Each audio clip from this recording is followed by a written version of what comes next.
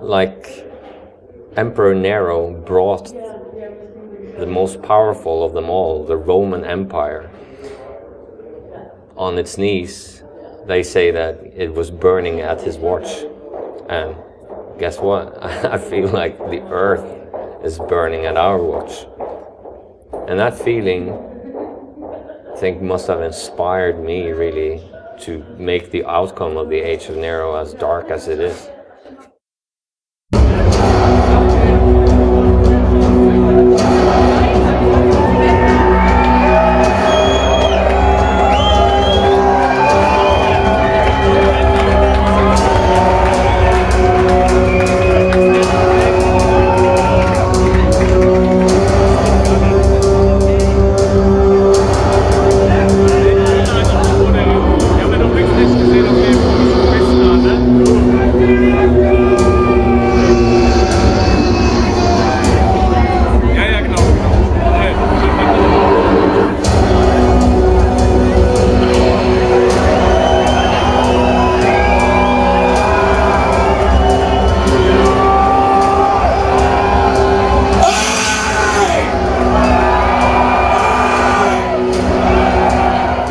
Hard to believe that a black metal band or any kind of metal band really has done something as like the Age of Nero, which is a very it's a very dramatic and powerful record, but it's rooted in reality, which is not something that heavy metal specialises in. Generally, heavy metal's about fantasy, or it's about escapism and all the rest of it, and this is almost like the opposite.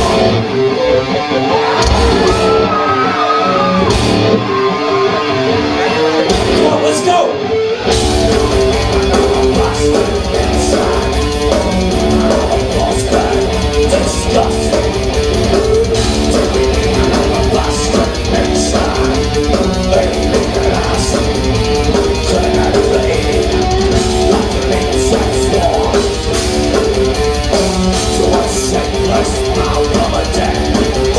Everybody in the metal circle is very aware of their talents, which is why they find it so easy to collaborate with other artists. They're a band that's always going to be held in high regard and in high esteem. The band have a story, that they have this concept of global warming, of understanding human emotions and human nature, that they're almost more desperate to convey than their musicianship.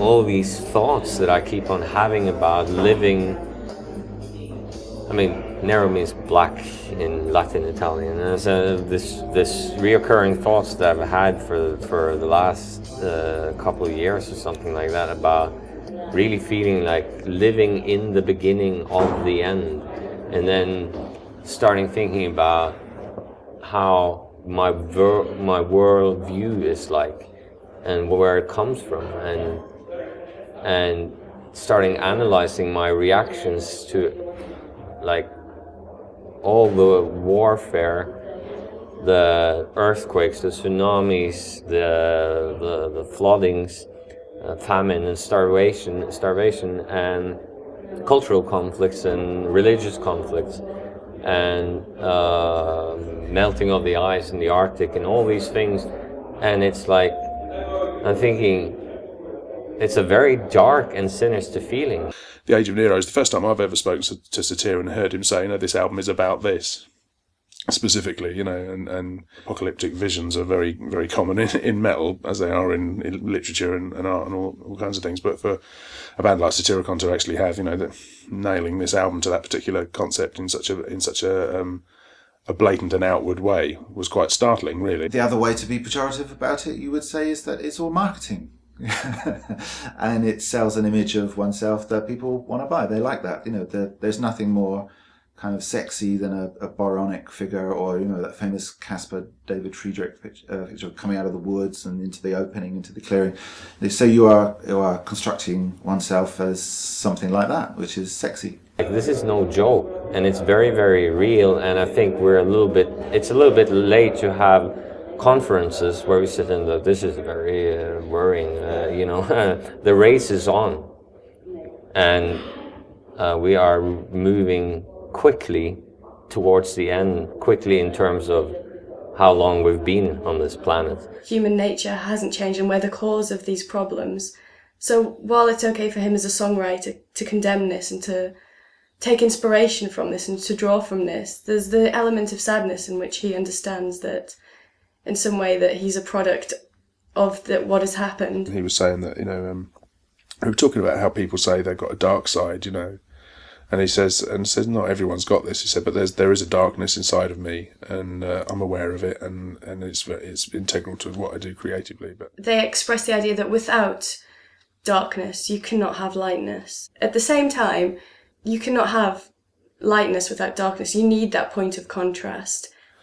He doesn't sing about Satan. He doesn't sing about being evil or any of those things. It's a more it's a grittier and more realistic and I think convincing and believable. It occupies a space in which you can enjoy the frisson of anticipation of doom, as well as disclose it, as well as say the doom is coming. So it's up to the listener then to go, oh my God, we've got to do something about that, or else you can go, oh great, look forward to that then.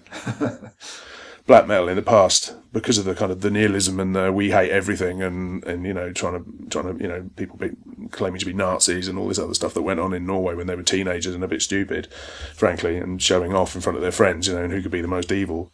I think a lot of bands still kind of think that's what black metal's all about, and in its purest form, I don't think it is. I think that's that's the same as it's the same as any genre of music where people try to be outrageous and controversial. It gets boring very quickly, Black crow on a tombstone.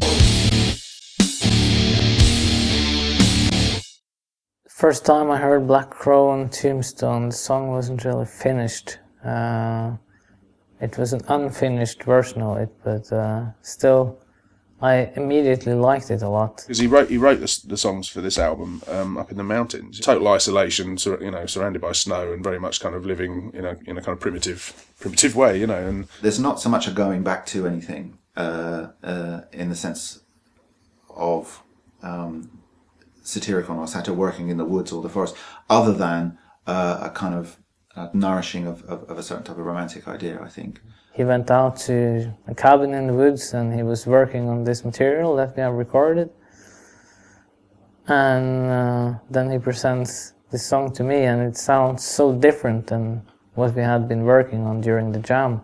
There was this crow that landed on a tombstone as I was watching, and I was paying attention to it, and it kept turning around looking at me through the window, and I was going, what?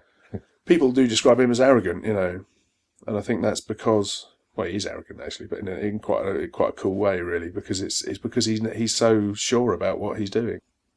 Peculiar in a way, but then he comes from Norway, and if you're surrounded by that amazing landscape and that kind of verdant countryside and the mountains and all the rest of it, I think people who live in that kind of environment must have a much stronger connection with nature and the planet in its unruined state than those of us that live in cities and don't get to see the countryside very often do. We're surrounded by filth and cars and shit and violence and people shouting and everything else all the time. And I think there's two sides to Satyricon. There's the intellectual side. There's the artistic, the pure artistic expression of Satyr's vision and blah blah blah and all that kind of stuff, which is what makes it special. But then there is also a kick-ass rock and roll heavy metal band as well. They sound like Motorhead, but from hell, And that's what Satyricon are. They're Motorhead from hell. That's brilliant.